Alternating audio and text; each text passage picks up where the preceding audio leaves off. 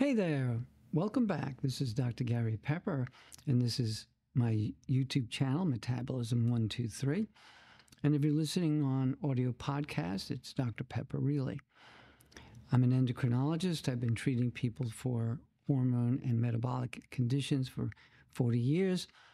And the advent of the GLP-1 medications and their ability to cause significant weight loss has really turned things around for a lot of people who've been struggling.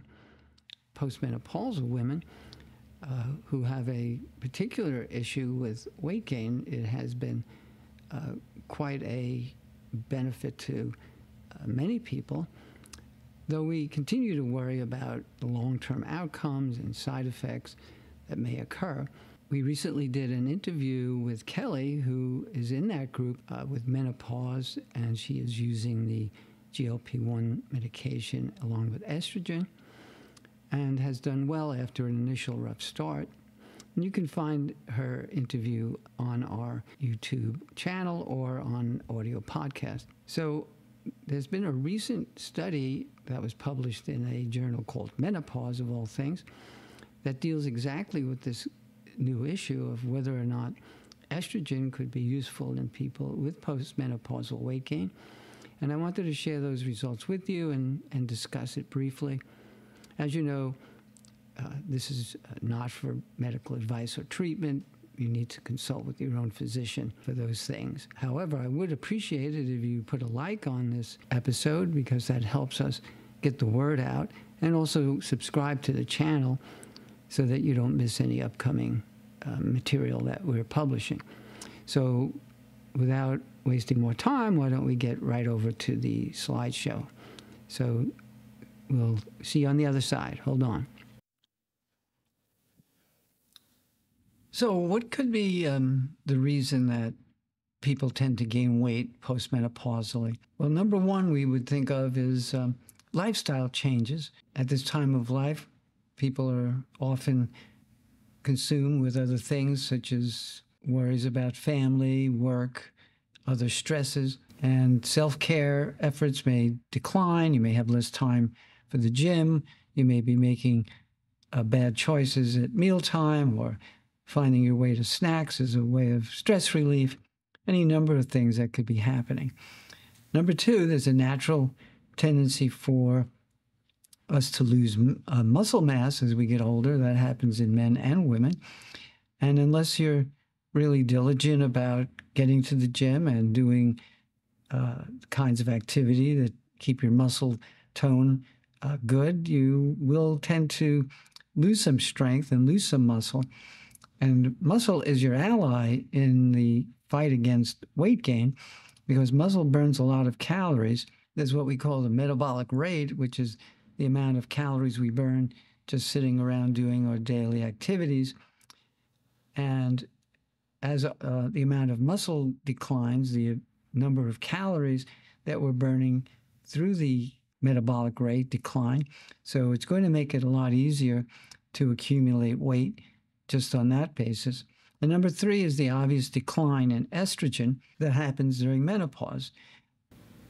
So along with the reduction in estrogen that happens, there is now a tendency for the fat not only to accumulate more, but now it tends to be accumulating over the belly as opposed to the hips and butt and thigh, giving way to an apple shape, having previously, when we were younger, been that pear shape. Not only that, but the loss of muscle tone, particularly over the abdominal wall, may let the belly protrude even more, giving that unsightly appearance that many people object to. So it's no wonder that with the advent of the GLP-1 drugs, which have shown themselves to be quite powerful in terms of reversing the weight gain process, that in particular, postmenopausal women are now seeking relief from the changes in their body that previously had been very difficult to control. So now I'd like to get into the results of that new study that I had mentioned earlier about whether estrogen could be useful in postmenopausal women who are trying to lose weight. Certainly, a lot of people get satisfying results with the GLP-1 medicine alone. But in this particular study, the researchers looked at people who were using both things like Ozempic and estrogen replacement therapy. Now, estrogen has been used for many years for other purposes in menopause to reduce things like the hot flashes and moodiness. It's also good for the hair, skin, and nails. But in this case, the researchers were most interested in its effect on the weight loss effort. And let's just have a look at this simple graph for a second. And what you'll see in the dark blue are the people taking estrogen along with their GLP-1 medication. And the people in the light blue are just the GLP-1 medication. And the result is that after 1 year, 53% of the people using estrogen and the GLP-1 lost over 15% of their body weight, where only 43% of the people on the GLP-1 lost that significant amount of weight. In either case, the results of the weight loss are pretty amazing. And another way to look at that is on this graph. You'll see in the dark blue, again, the people taking both estrogen and GLP-1. They managed to lose a maximum of 17% of body weight after 1 year, whereas the light blue on GLP-1 only lost 14%. Again, I'm not saying that either one of them is a poor showing. 14% of loss of body weight is pretty outstanding. But again, we're looking for the overall effect of the combination of hormones, which appears, at least in this one small study, to be better. So I think that's information that we'll keep looking for more and larger studies to determine just how real that is. I would need to mention that estrogen use, even though it's been around for many, many decades in terms of postmenopausal symptoms, is controversial because of the increased risk of breast cancer. But in recent years, more information has allowed doctors to recognize who the postmenopausal people are most at risk and who's are at least risk, and therefore they're making more educated decisions about who can use estrogen postmenopausal. So again, these are decisions that need to be made between an individual and their healthcare provider, since the risks are substantial, even though the benefits look to be quite tempting. I also wanted to talk about alcohol for a minute. When I've talked to people about their daily calorie intake, many people skip over their alcohol use. But alcohol is a wild card in the weight loss game. And that's because, first of all, alcohol has a lot of calories. It has almost as many calories as fat itself. So in a mixed drink, for example, if you have 1 ounce of alcohol, that's the same as if you had 1 ounce of butter added to whatever it is you're consuming. So you really can't just discount alcohol as you might, any other liquid.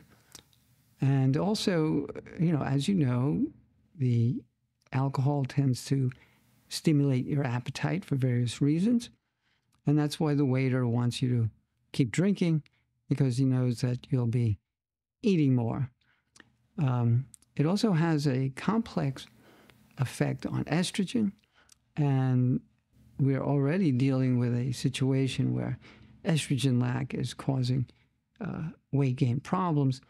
So throwing alcohol into the mix is just, as I mentioned before, is a wild card. You don't know exactly how it's going to wind up affecting you. I guess the best advice is take it easy when it comes to alcohol. Again, another question for you and your healthcare provider. What about natural approaches? Well, we would all love there to be natural substances, herbs, or supplements that could help us lose weight and ease the hormonal issues that occur along with menopause. Some natural plant products have what is called phytoestrogen, which simply means plant-derived estrogen. Soy is one of the best known of these. And there are other herbs that have been studied in small studies, such as black cohosh and ginseng, which may have some benefits, but the studies, as I mentioned, are small and the results are hard to interpret. And for now, there's no consensus on whether these natural approaches are really beneficial or not. Also, there is some concern that certain herbs may interact with prescription medications. Now, what about conventional lifestyle approaches such as exercise, limiting portion size, consuming more fiber and less fat? These are highly recommended, somewhat harder to do than taking a shot of something like Ozempic once a week. But in the long run, the people who are using those injections are going to face the issue whether they are going to need to stop using their medication and try to go without. The information that's available in general seems to suggest that people will regain their weight fairly quickly.